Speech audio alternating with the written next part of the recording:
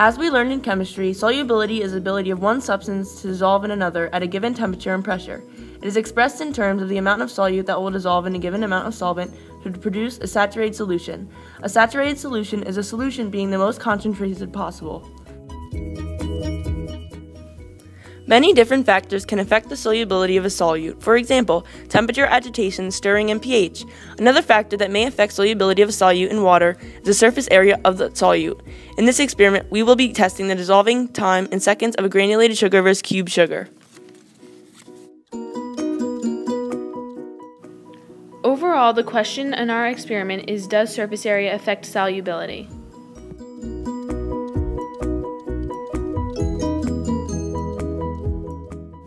Our hypothesis for this experiment is that the larger the surface area, the less time it will take to dissolve.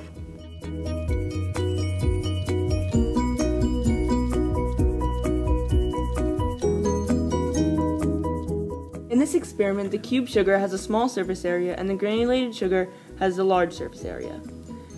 It may appear at first that the cube has a bigger surface area, and in singular form it does, but if you add many granulated sugars, it has more areas to interact with the water.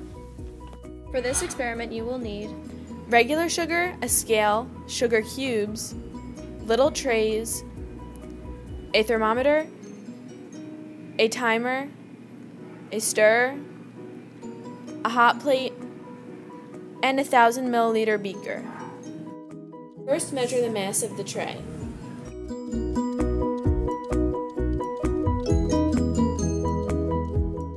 After that, measure the sugar cube and the granulated sugar.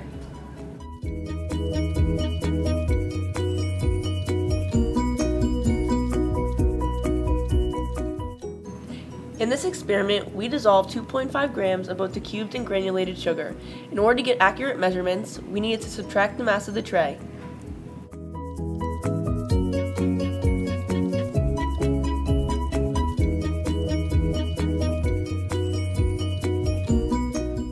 Fill the 1,000 milliliter beaker with 900 milliliters of tap water from the sink. In order to save time, heat the water in the microwave for 1 minute and 30 seconds.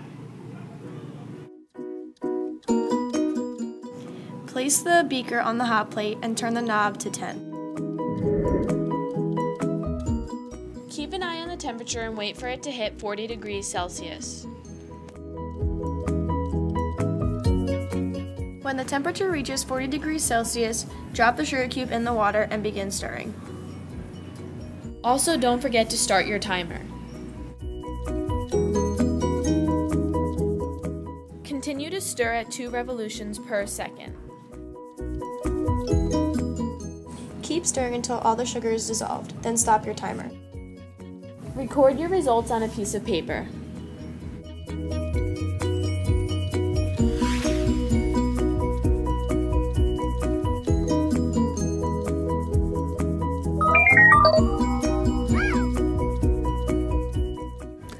In this experiment, we did 3 trials to test surface area's effect on solubility. The 2 sugar forms we used were cubed and granulated. The cube sugar had small surface area and the granulated had large surface area. At the end, we took an average and got 85 and 42 seconds for the cubed and granulated sugar dissolving time. We used this to draw our conclusions on our experiment.